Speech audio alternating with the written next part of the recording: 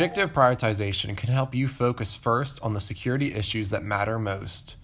The Vulnerability Priority Rating, or VPR, is the output of predictive prioritization, which shows the remediation priority of each vulnerability from 1 to 10. In Tenable.io, VPR is provided in the main dashboard to easily understand actual cyber risks.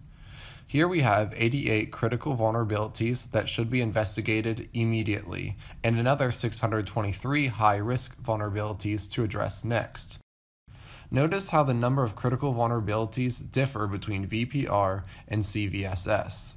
Because CVSS calculates theoretical risk, the number of critical and high-risk vulnerabilities is dramatically higher.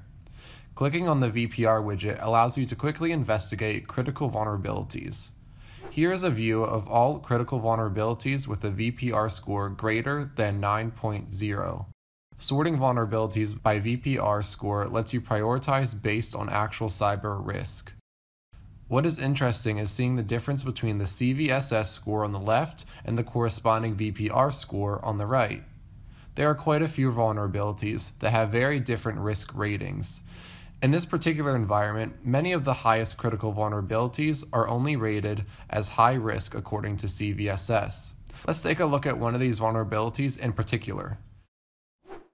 This CentOS vuln is a very dangerous privilege escalation weakness in the Linux kernel. It was so dangerous, in fact, that it was given the name Dirty Cow, which is still wreaking havoc in the industry. Taking a look at the vulnerability information yields tremendous insights. For one, this is still very much an active threat, with very mature exploit code.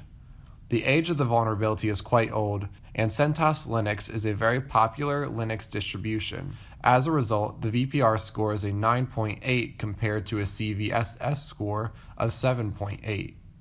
If you are prioritizing vulnerabilities based on predictive prioritization, this Dirty Cow vulnerability would be at the top of your remediation queue, along with other vulnerabilities that have been or will likely be exploited.